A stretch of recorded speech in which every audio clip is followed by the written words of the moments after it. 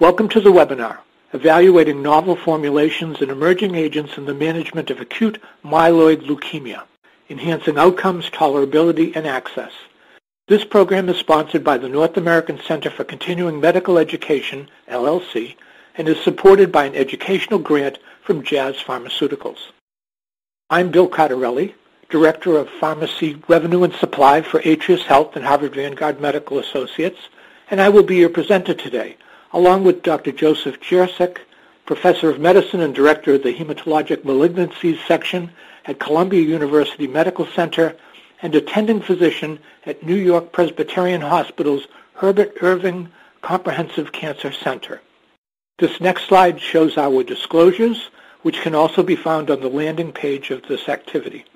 My goal in speaking to you today is to talk and quantify the clinical and economic burden of AML, including the factors that contribute to poor prognosis and increased costs, to leverage therapeutic advances and resource utilization data into informed plan decisions and formulary discussions, and to lightly touch upon and evaluate the clinical and pharmacoeconomic profiles of novel chemotherapeutic formulations and targeted agents.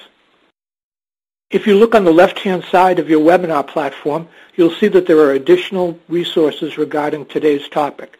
Feel free to browse them if you'd like more information. And if you have any questions during this webinar, please enter them into the question box, and Dr. Jersik and I will do our best to answer them in the question and answer session immediately following today's presentation. Acute myeloid leukemia is a cancer of the blood and bone marrow. This type of cancer usually progresses very quickly if not treated. It's the second most common type of acute leukemia in adults. AML is also called by a variety of additional names. You'll see them here on this slide. In AML, the myeloblasts in AML are abnormal and do not become healthy white blood cells.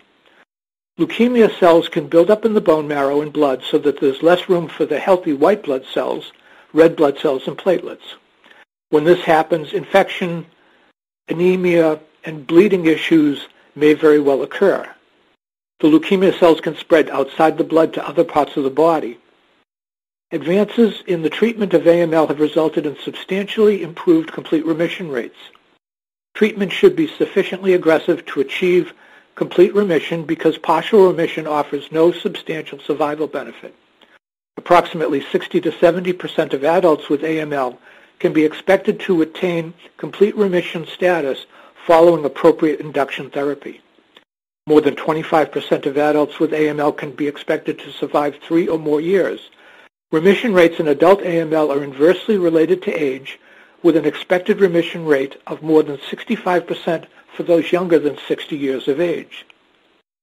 This year, an estimated 21,380 people of all ages, 11,960 male, and 9,420 female in the United States will be diagnosed with AML. It is rare for the disease to occur before age 45.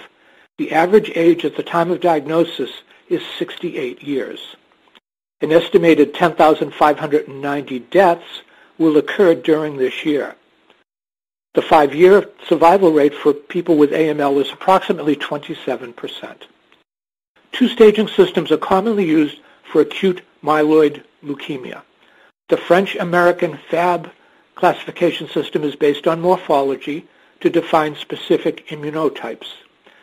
On this slide, I show the World Health Organization classification, which reviews chromosomes, translocations, and evidence of dysplasia. Dr. Jersik will go into this classification in more detail in his presentation. So let's have our first audience participation question. Acute myeloid leukemia is A, 1.3% of all cancers, B, a disease of younger patients, C, affects women primarily, and D, has a high treatment success rate. I'll pause while you record your answers.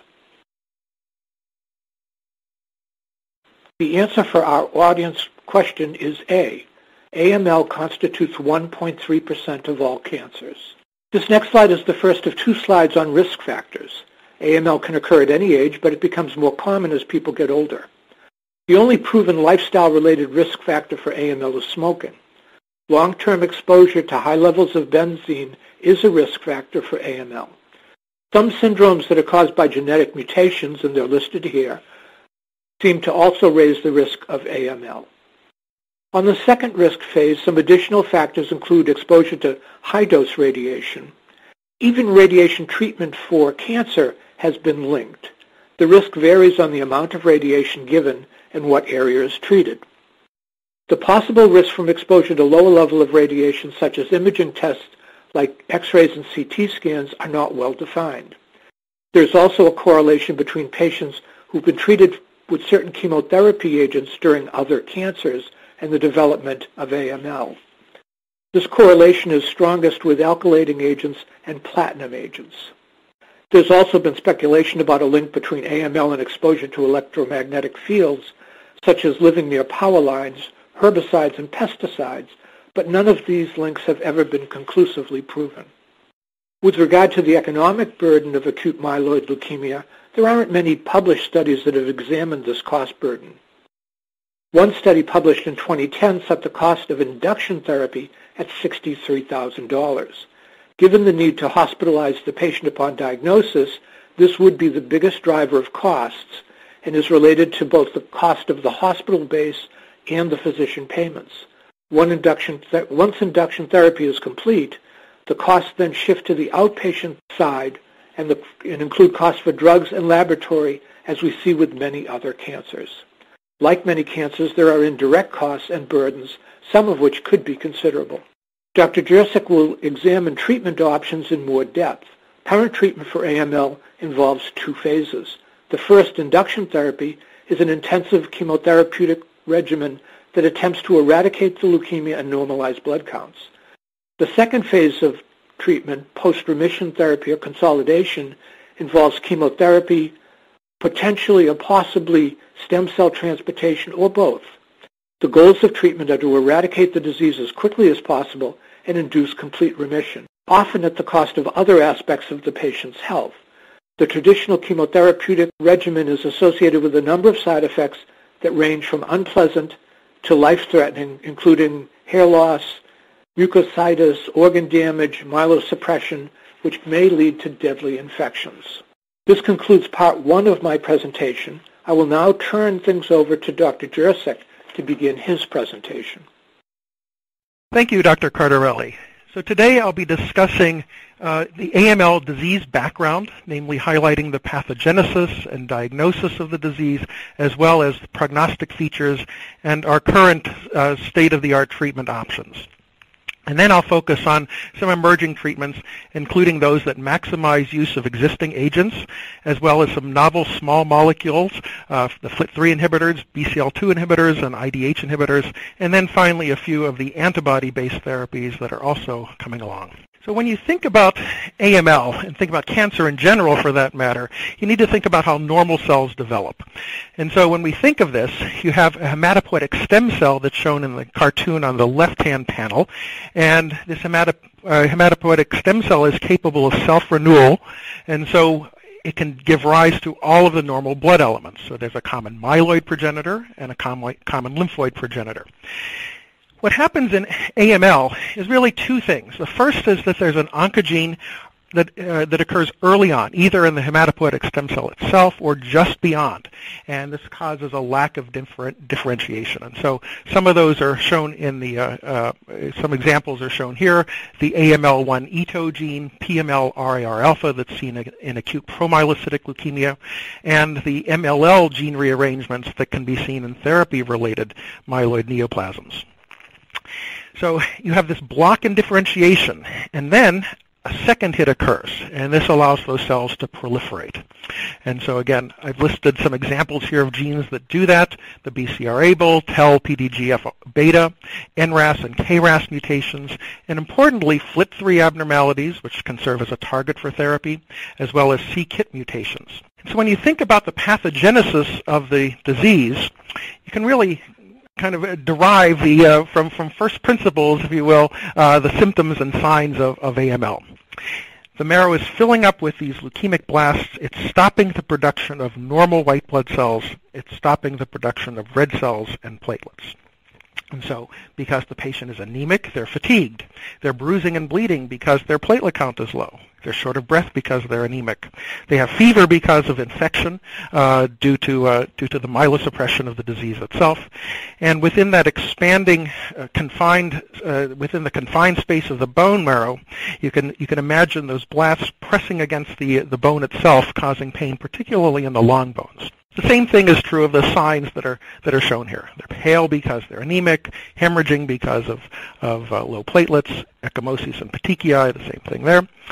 Now, one other interesting point is that you can see hepatosplenomegaly in skin and gum infiltrations. This is particularly true in the monocytic subtypes of acute myeloid leukemia. So I guess the point here is that leukemia can kind of do anything it wants to. We normally think of it as a disease within the blood and the bone marrow. But here we can see infiltration in solid organs. When it goes into the skin, we call it leukemia cutis, and it can even form a solid tumor, what's known as a granulocytic or a myeloid sarcoma, or the older name for it was a chloroma. So again, leukemia can do whatever it wants to whenever it feels like it. As far as prognosis, I think there are two important prognostic features that we need to think about, and the first is age. So shown on the left-hand panel of the next slide is a population study that was done in Sweden. And they simply took patients who had all comers and categorized them by age. And you can see for patients less than 50 or even up to age 54, prognosis is reasonable, where long-term survival is achieved in approximately 40 to 50% of patients.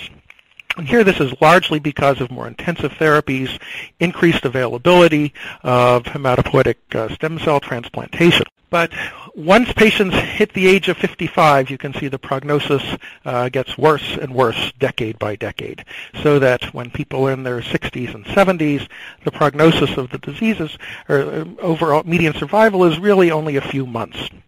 And these curves have not shifted one bit over the past decade or even past 2 decades, and so it remains extremely challenging to treat this older population of patients with AML. The second important point is that cancer is a genetic disease, and it is really driven by both chromosome abnormalities and, as we'll see in a bit, individual gene mutations. So this first important study that I'm showing here is actually a very old one from 1998. All of the patients in this study were treated identically, and then later subgroup analyses were done, and it was noticed that patients who had a translocation between chromosome 8 and 21, as well as inversion 16, and even 15-17 translocations, which we now treat entirely differently. This is associated with acute promyelocytic leukemia, and I'll touch on that in a bit. Even those patients had a better prognosis. You can see a 60% long-term survival for these patients with so-called good risk AML. On the other side of the coin, we have the poor risk patients who have abnormalities of chromosomes 5 and 7, changes in a gene at chromosome 11q23, that's the MLL gene, as well as patients who have a complex karyotype, more than 3 cytogenetic abnormalities. So here, this disease is virtually incurable with chemotherapy alone, and long-term survival is seen in only about 5% of patients. And then we have a group in the middle, about 50% of the patients who have so-called intermediate risk disease. These patients, by and large, have normal karyotypes. There's been a lot of research over the past decade trying to parse out which of those patients in the intermediate risk group are going to behave a little better, and which are going to behave worse. And so various individual gene mutations have been identified, and we know that patients who have NPM1 mutations and a double CEBP alpha mutation, for instance, have a better prognosis. Those patients who have a FLT3 internal tandem duplication have a worse prognosis. And so all of these things are being factored now into our classification of AML. So the next slide compares and contrasts the old French, American, and British, or FAB, classification system that dates from 1976 to the more modern World Health Organization classification from 2016. And you can see that initially, we thought of this disease just simply morphologically. The M1 to M7 characterizations are all based upon how the cells look under the microscope, whether they're myeloblasts, whether they're abnormal promyelocytes, whether there's a mixture of monocytes and myeloblasts, etc. The change in thinking really occurred in 2008 with the first World Health Organization classification system, which was later modified to the one shown here. And you can see that now leukemia is thought of as individual diseases characterized by specific chromosome and even molecular abnormalities. So each of these is its own subtype, including the molecular abnormalities of NPM1 and the biallelic mutations of CBP alpha. So additionally, they've kept the category of AML with MDS or myelodysplastic related changes because we know that patients who have antecedent hematologic disorders have a worse prognosis. And so this was originally developed to sort of capture those patients who we thought might have a myelodysplastic syndrome but was missed in its pre-leukemic phase. And again, we also know that patients who have therapy-related myeloid neoplasms have a much worse prognosis. So these are patients who have been treated for prior cancers, whether it's with chemotherapy or radiation. And again, a tough group to treat. Incidentally, these are the patients who also tend to have the poor risk cytogenetic abnormalities of chromosomes 5 and 7 and 11q23. All right, so when it comes to treating leukemia, not much has changed over the past 40 years, but I think there's some exciting new opportunities on the horizon. Still, the basic notion of induction therapy to restore normal hematopoiesis is in play. And the standard treatment here that's been in place for nearly 40 years now is cytarabine, typically given as a continuous infusion over 7 days, and an anthracycline, usually either daunorubicin or idarubicin. And again, there was some controversy over the proper dose of daunorubicin, and what is clear is that doses of at least 60 milligrams per meter squared are necessary, and in younger patients up to 90 milligrams per meter squared. The old dose of 45 milligrams per meter squared of daunorubicin is clearly inferior. When somebody presents with acute myeloid leukemia, they typically have about 10 to the 12th leukemia cells in their body. In order to produce a complete remission, we need to kill about 99.9% of those cells, which sounds great, except if you do the math, that will still leave about 10 to the 9th leukemia cells in their body. So we refer to this as minimal residual disease, but it's really not so minimal. And the point of post-remission therapy is to address that problem of residual disease and prevent relapse. And that can be done with consolidation chemotherapy, typically with higher doses of cytarabine in younger patients, or stem cell transplantation. Earlier studies have shown that autologous transplant and high-dose cytarabine produce roughly equivalent results, and so autologous transplant, by and large, has fallen out of the treatment algorithms. But allogeneic transplant is certainly a mainstay of treatment for this disease, and with newer technologies, where we can use half-match transplants, so-called haploidentical transplants, and umbilical cord blood as a source for stem cells, the option for transplantation has been opened up to more and more patients. And then finally, we sometimes use maintenance therapy, which is lower doses of chemotherapy over an extended period of time. This is generally not done in most subtypes of AML. However, it may play a role in some instances for acute promyelocytic leukemia, and is certainly a mainstay in acute lymphoblastic leukemia. So when we think about what happens in AML, as we're giving induction therapy, we start with a bone marrow that's filled with leukemia cells. We give the 7+3 chemotherapy, and if one were to do a bone marrow test 2 weeks into therapy, we would see that marrow is aplastic. It's a desert. There's a few stromal elements, but not much of anything. And of course, this is also the most dangerous time during transplant because essentially blood production has stopped. So during that time period, we've taken an already weakened immune system by the disease, and we've weakened it further. And so bacterial infections can be quite common. We also worry about fungal infections a great deal. and typically will prophylax patients against fungal infections because it is so common, aspergillus being the most common. We know that the chemotherapy will affect normal cells throughout the body, and the cells that line the GI tract are very commonly affected, and so we can see mucositis, we can see diarrhea, and all related to this breakdown of the cells lining the GI tract, which also serves as a portal of entry for bacteria.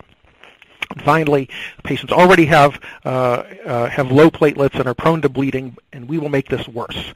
And so during this 4-week waiting period from the time of the chemotherapy through aplasia, where we have the patients in the hospital, they're typically on 4 or 5 antibiotics during this time period, receiving blood transfusions and platelet transfusions, sometimes on a daily basis. But at the end of all of this, if we have killed enough leukemia cells, we will actually then allow for the regrowth of normal blood cells, and the marrow will repopulate with a variety of normal cells, and blood production will be restored. So that's induction. How do we decide who's going to get consolidation chemotherapy, who's going to get a transplant? Well, the next slide shows an algorithm to help you think about this issue. And really it's based upon availability of a donor and the biological risk assessment.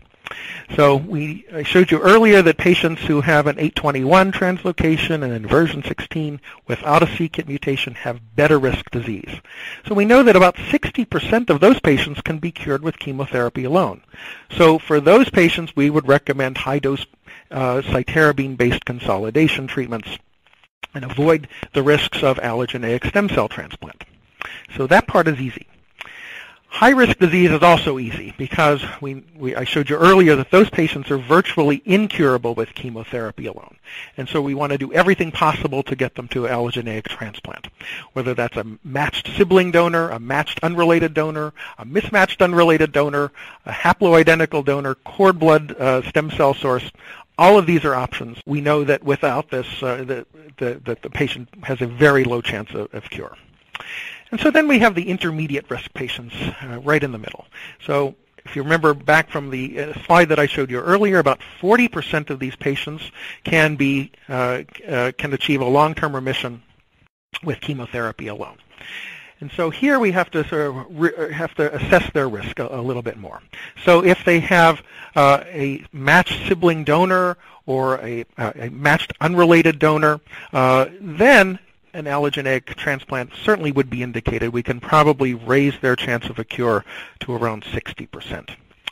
Whereas if you have a mismatched donor, a higher risk transplant, you might want to think about giving chemotherapy alone, because there's still a 40% chance of a cure, and reserving this higher risk transplant with greater risks of graft versus host disease and other complications only in the event of relapse.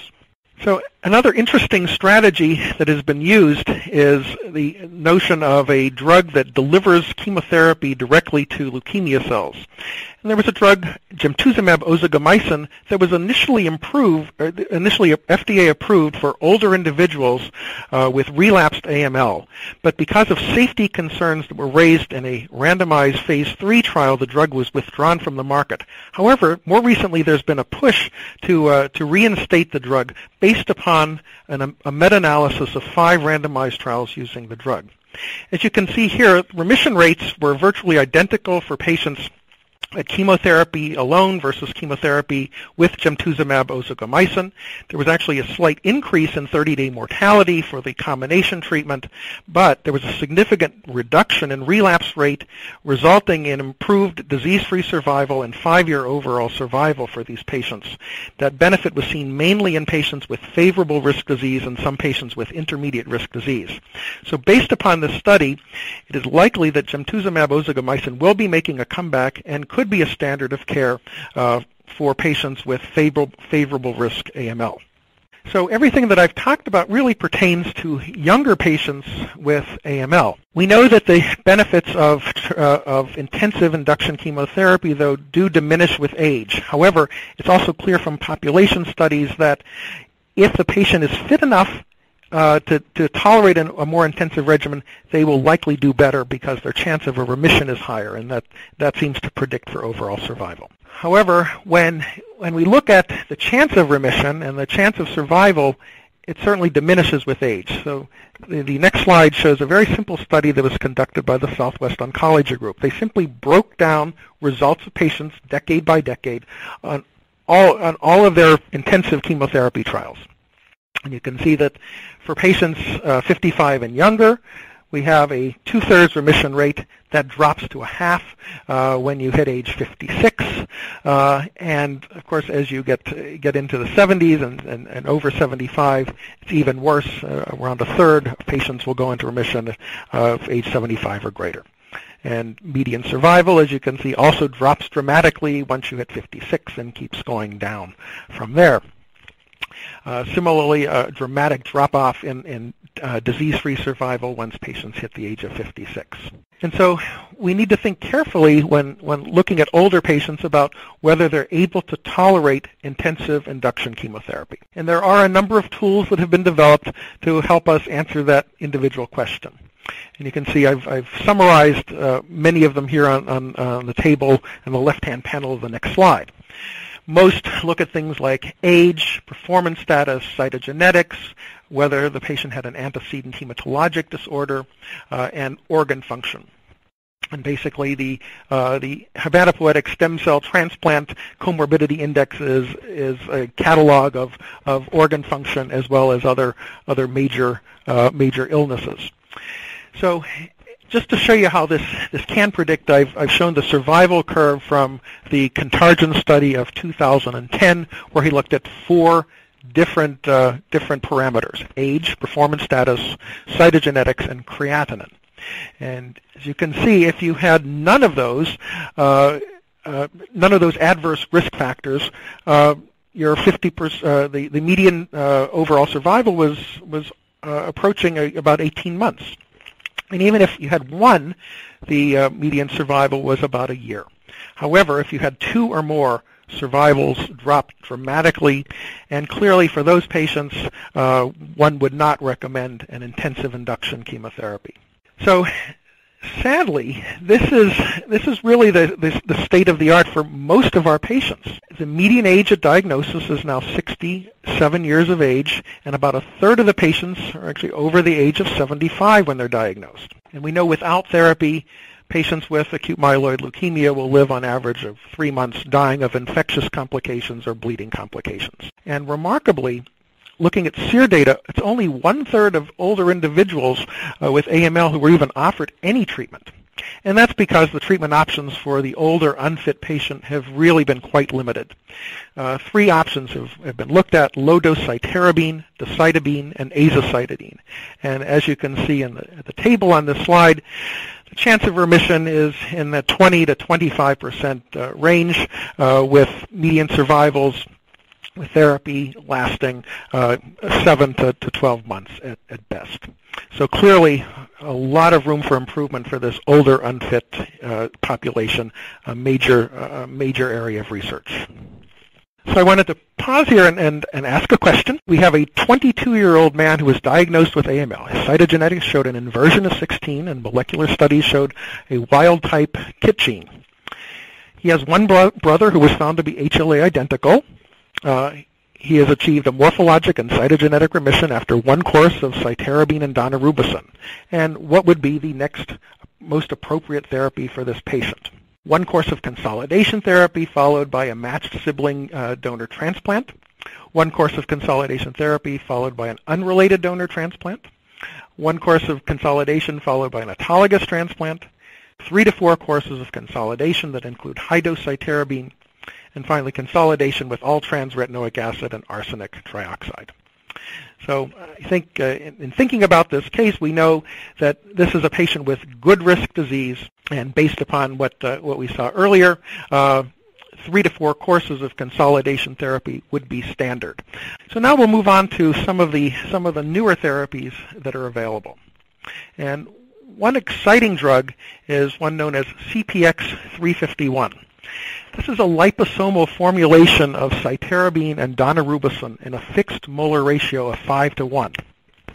This was chosen to increase leukemia cell exposure to these drugs at concentrations that maximize the synergy of the two agents and avoid antagonism. So CPX-351 demonstrated significant activity against relapsed and refractory AML in an initial phase 1 trial. And this led to a randomized phase 2 trial of the drug in patients with untreated AML age greater than 60 years. Interestingly enough, there was no significant survival benefit, but there was an interesting signal that was seen in the patients who had secondary AML among this poor risk group. And that was that there was an improvement in 60-day mortality, an improvement in event-free survival, and overall survival. And again, this important signal is followed up in a follow-up phase 3 study looking at CPX-351 versus standard induction therapy in older patients with newly diagnosed high-risk AML. So this next slide shows the schema. Patients with previously untreated high-risk AML ages 60 to 75 were able to tolerate intensive chemotherapy were randomized to either CPX-351 or 7+3 daunorubicin and cytarabine. And you can see patients were stratified for therapy-related disease, AML with prior MDS, with or without prior hypomethylating agents, AML with prior CMML, and de novo AML with MDS type, an MDS karyotype. And again, there was also a stratification based upon age.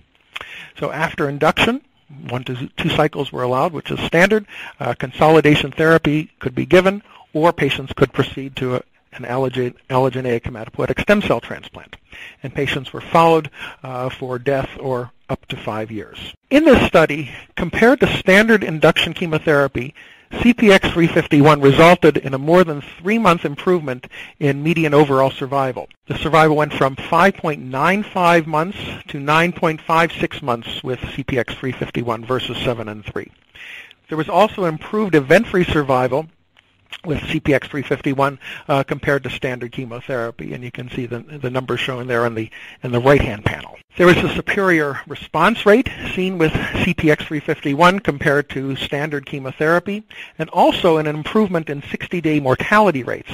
And this was mainly due to the fact that there were less deaths due to progressive AML than to actual adverse events associated with the new drug. So more patients going into remission. And interestingly, when they did a subgroup analysis looking at therapy-related AML patients, and this was just presented at ASCO a few weeks ago, they saw the same sort of findings, improved response rates and improved survival. The other interesting part of the study is that they did a landmark analysis at the time of transplant. And the first thing you'll notice on this next slide is that more patients were able to proceed to transplant who got CPX-351 than those who received traditional 7+3 chemotherapy. And among those patients that did go to transplant, there was a significant survival benefit. The median survival for the patients who were induced into remission with CPX-351 was not reached, and was 10.25 months for the group receiving standard chemotherapy. So what explains the benefit from CPX-351? Is it the molar ratio that we're seeing that optimizes synergy? Is it the liposomal delivery system itself? Is it because fewer patients died during induction? Is it because more patients were able to get to a potentially curative stem cell transplant?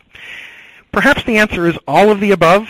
I think there's still some interesting research questions that need to be addressed, and that is, will this work for younger patients or better risk AML patients? And will it be useful in combination with other targeted agents, some of which I'll be talking about?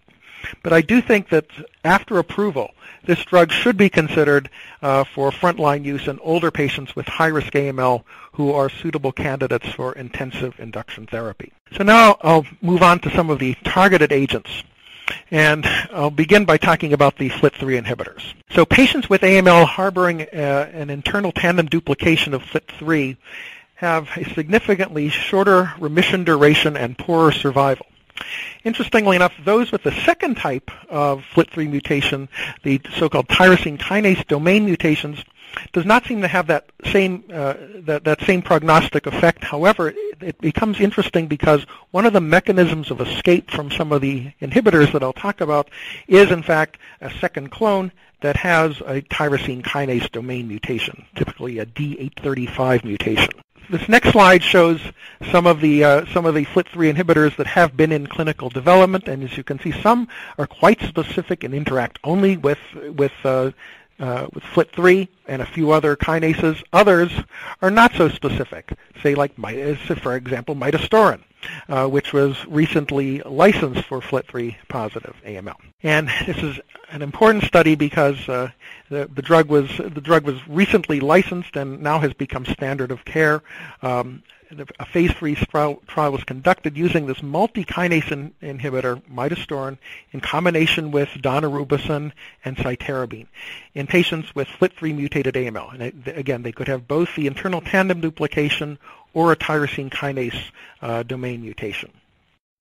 And you can see that there was a significant improvement in event-free survival and overall survival for the patients who received midostaurin in combination with standard chemotherapy.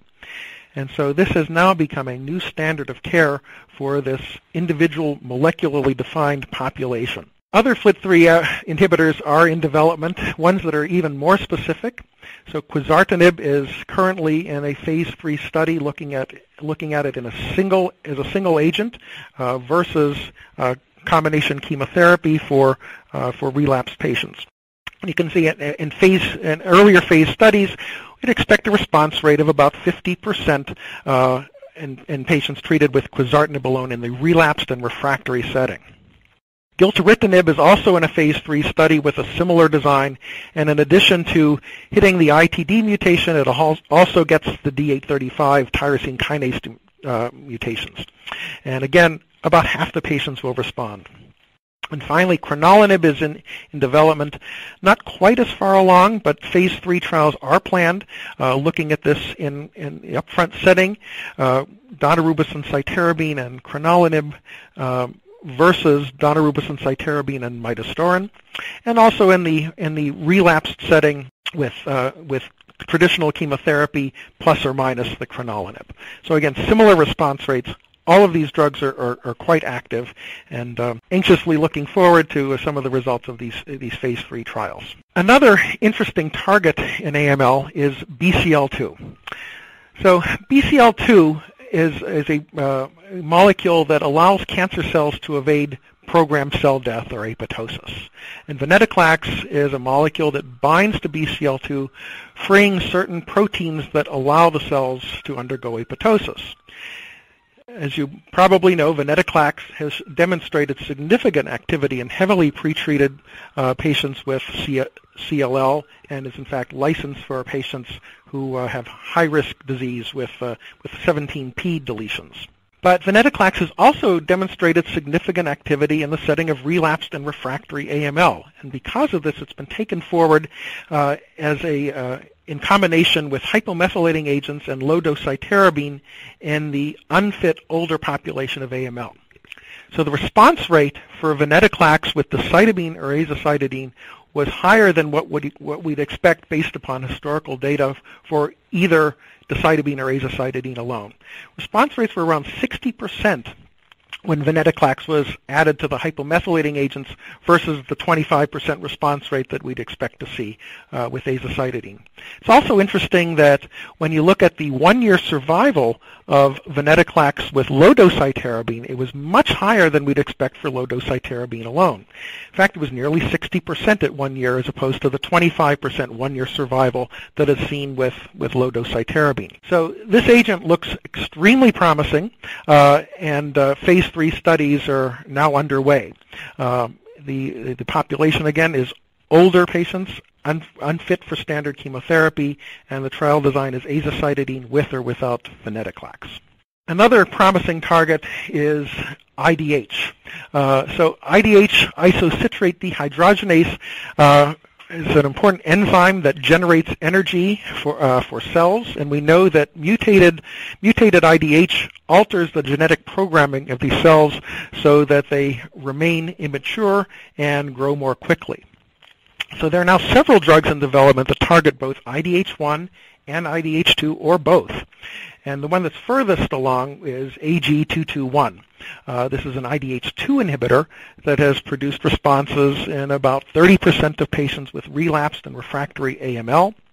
It's also at a phase 3 trial for older patients with advanced multiply relapsed AML.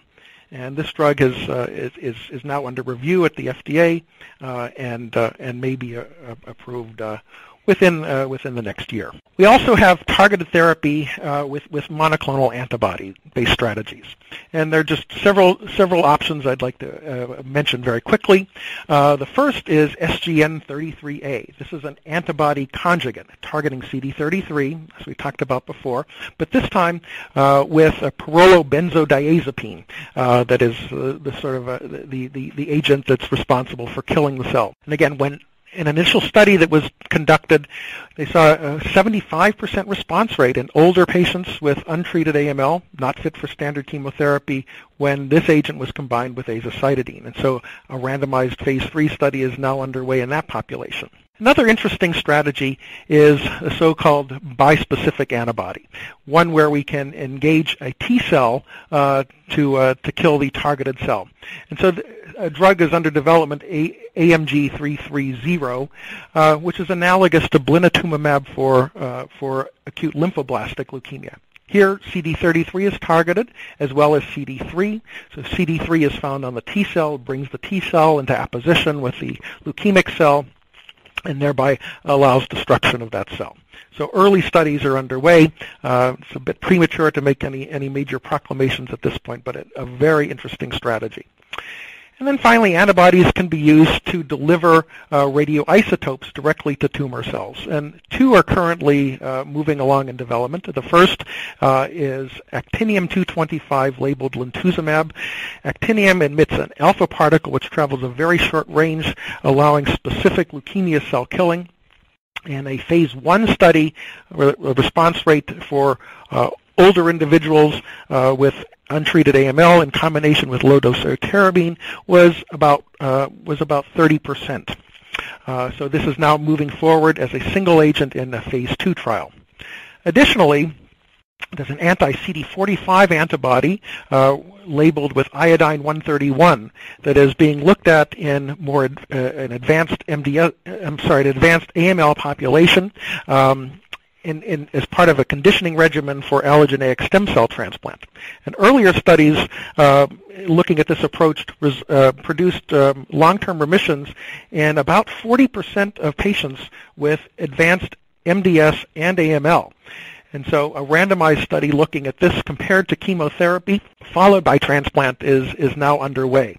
So in conclusion, I can say that AML is characterized by both increased growth and impaired maturation of early blood cells. And I think I've shown you that chromosome and molecular abnormalities determine prognosis and now can be used to direct therapy. Better risk AML receives intensive therapy. High risk AML receives allogeneic hematopoietic stem cell transplant. Older patients need lower intensity therapies. Patients with FLT3 abnormalities will now get midostaurin in combination with their chemotherapy. Newer agents such as CPX351 can better utilize our standard chemotherapy in a more effective way, and I think this provides a platform for multiple new strategies over the next few years.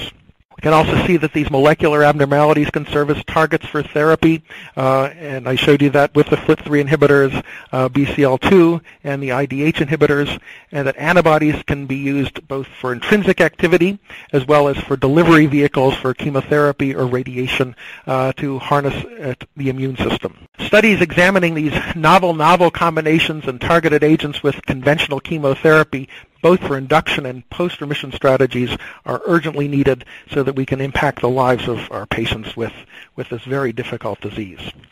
And so with that, I'll conclude my presentation. Now, Dr. Cardarelli will continue his discussion of AML from the managed care perspective. Thanks very much. Thank you, Dr. Jurczyk. I think we can all agree that the treatment of cancer is very complex and expensive.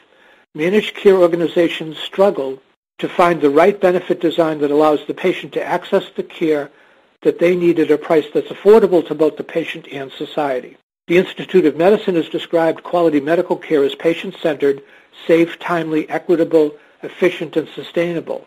To me, efficient and sustainable means that cost is central to quality. Cost is also central to achieving an equitable distribution of health care with timely access. Organizations attempt to provide this by balancing and developing coverage and benefit language that enables access while controlling utilization and managing costs to ensure the organization's survival. The Pharmacy and Therapeutics Committee review process is the primary mechanism for evaluating and coverage determination of drugs. This process has three components: a clinical review, qualitative review, and a financial review. This approach considers the safety, efficacy, and financial burden of the product being reviewed. Decisions result in full or restricted access and impact both the use of the product and any monitoring or testing that would be required as a part of therapy. Certainly the cost of new drugs is an important consideration in some of the challenges that managed care faces. In 2015, 37% of all healthcare spending was spent on specialty drugs. Spending on these drugs is expected to increase around 17% per year between now and 2020. Existing drugs will gain new indications and will be prescribed more frequently. Many drugs will now be used in post-acute treatment maintenance. All of these factors will increase utilization spend, which is bad enough, but the real increase in spend will come from brand inflation and soaring costs for these new targeted therapies. 56% of that cost coming from inflammatory conditions, oncology conditions, and multiple sclerosis. Looking into the future, the Pharmaceutical Research and Manufacturers of America report that there are more than 800 drugs in development for cancer. According to the Tufts Center for the Study of Drug Development, 73% of them have the potential to be considered personalized medicine. In addition to the run-up in costs and the pipeline pressures, these existing drugs will gain new indications and will be prescribed more frequently. Treatment cycles will extend beyond current recommendations. Many drugs will be used in post-acute treatment maintenance. There's also the issue of off-label use or out-of-approved use for some of these therapies. An important question to ask is, where is the evidence of success? How do we evaluate and determine the value of extending treatment? This creates several legal and ethical questions around balancing the appropriate use of agents with the perception, often cited by advocates, of withholding care. Managed care often describes benefits in two domains: those goods and services that are covered under the medical benefit and those which are covered under the pharmacy benefit. In many conditions, the treatments stay exclusively within the medical benefit or in the pharmacy benefit. This is not always true in oncology. Many chemotherapies have both a medical and pharmacy benefit component. This complicates the evaluation and the coverage of these therapies. Medications covered under the pharmacy benefit are easiest to track because the pharmacy system adjudicates claims in real time at the point of service, while office-administered medications are billed via a medical claims system where data isn't often available for upwards of 90 days. And it's sometimes very difficult to separate the cost of the drug product from the cost of administering the drug. This situation is actually compounded in Medicare, where some of the drugs are covered via the Part B benefit and covered under the medical side, and some others are covered under the drug benefit or the Part D benefit with coinsurance or co-payments. Clearly defining where medications are covered is important to the communication between physician and patient. When considering benefits for patients over 65, as I've already said, this is no small task. The Kaiser Family Foundation states that in 2016, there were 884 prescription drug plans for seniors across the U.S. with differing copays and coinsurance. Given the complexity, the odds of a physician and patient being able to make an informed decision about the economic impact of a treatment choice is rather challenging. With the increased number of new products coming to market, many are expected to have high consumer demand, but are perceived to offer very limited value in offsetting other medical expenses. Managed care companies have created temporary out clauses. This clause allows the plan time to fully review the product, analyze outcomes, studies of data, gauge provider and family acceptance, and monitor post-market issues such as unexpected adverse events or drug reactions. Truly breakthrough therapies can be exempted from this process and can be covered immediately. The issues that are listed on this slide will always exist, but managed care has an obligation to provide as much clarity to the coverage as possible. In an effort to define value as it applies to therapies, a number of organizations have undertaken the task of determining which factors most responsible for providing value. Clearly, this is in response to the escalating drug prices. This slide lists 4 of the prominent players in this space. Their goal is to help physicians, payers, and patients understand the value of new therapies and thus make better choices about their use. Their initiatives have different missions. For example, ASCO and NCCN focus on cancer drugs, ACA focuses on cardiovascular drugs, and ICER's purview is broader and not specific to a particular class of drug. Each organization's framework accounts for factors underlying value such as the quality of clinical data supporting the therapy use, the magnitude of its treatment effects, the likelihood of severe adverse effects, and the product's costs, ancillary benefits, cost effectiveness, and the effects on the health system budget. There is no universal definition of value, and each organization takes different factors into consideration in its evaluation. This next slide looks at both the domains of value as well as the metrics for assessing that value.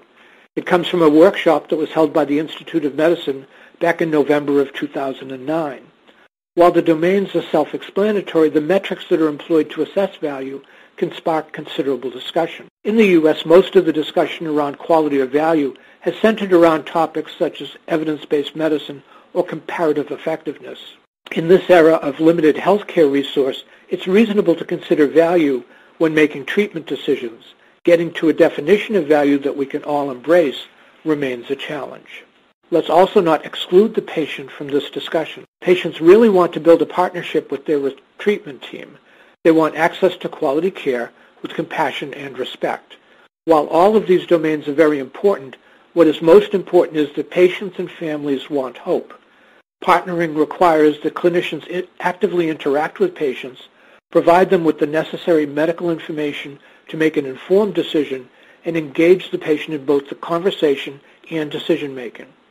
In short, a working partnership of patient and clinician provides the foundation for patient engagement and empowers the patient to be the steward of their own health care. When making formulary decisions, P&T committees clearly prefer randomized clinical trials when comparing drug effectiveness for diseases in which coverage decisions can be implemented. However, payers were interested in CER study designs beyond randomized clinical trials. Many committees value retrospective analysis such as claim analysis more highly than randomized clinical trials when comparing real-world costs. Although payers value and use comparative effectiveness studies, much of the available research is inadequate to inform decision-making because of a lack of relevant head-to-head comparisons, perceived lack of credibility of manufacturer-funded studies, and the paucity of economic data. Regardless of source, this information must be peer-reviewed, patient-focused, and intended to supplement the current treatments or provide new approaches to undertreated populations. This next slide talks about new approaches to oncology care. Some of the value in care will come from these new approaches, with clinicians having access to enhanced patient-level data. This enhanced data will not only improve care, but can reduce the administrative burden of the claims process. And I suspect that there are huge improvements possible by improving our access to genetic testing, biomarkers, and improved imaging, which will allow clinicians to better target their treatments to the particular cancer that they are treating. I wonder if there's a place here for a collaborative practice such as the medical home.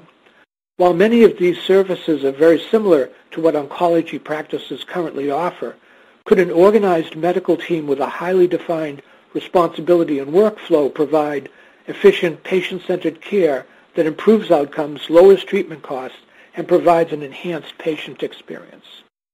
No talk about oncology would be complete without at least mentioning biologics. And clearly, biologics have revolutionized the treatment of such chronic illnesses as rheumatoid arthritis, psoriasis, Crohn's disease, and multiple sclerosis, and are widely used in a variety of cancer. Biologics, as the name implies, are derived in some way from living organisms.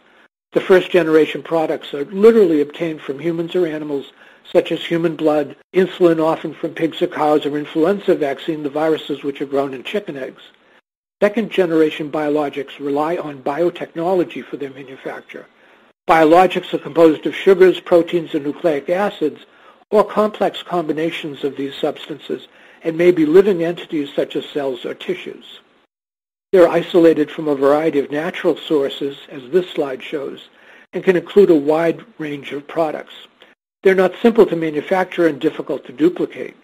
The outstanding questions on the topic of biologics are numerous. First and foremost, how long will it be before the FDA settles on a permanent definition of the terms biosimilar and interchangeability? There have been some approval of biosimilar drugs during the past several years. There are several other agents that are awaiting approval. There's extensive experience from Europe where biosimilars have been available for the last decade. In Europe, biosimilars have a very well-defined path to approval. What studies will the FDA be willing to accept to grant approval, and how comfortable will U.S. physicians be to prescribe these agents? And finally, how will managed care deal with these new products? What about the companies that currently market the originator compounds? Surely they won't yield market share without a fight.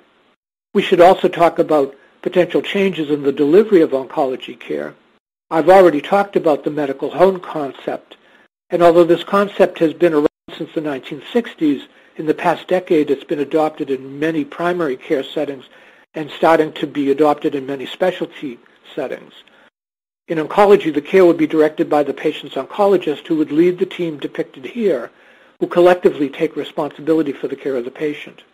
Each team member would apply his or her expertise towards improving the overall health status of the patient. The major challenge to this approach is setting the correct reimbursement rates to support this type of practice. There are several studies done in the primary care space which have documented the value of the medical home concept. There are also ongoing demonstration projects designed to further evaluate this concept. So in conclusion, managed care organizations can contribute to improved outcomes and reduced costs by increasing the understanding of current therapies, recognizing the potential benefit of future therapies, and developing an understanding of targeted drugs and their place in therapy. This concludes my presentation. Thank you very much for attending this webinar. We'll now be moving into the question and answer session.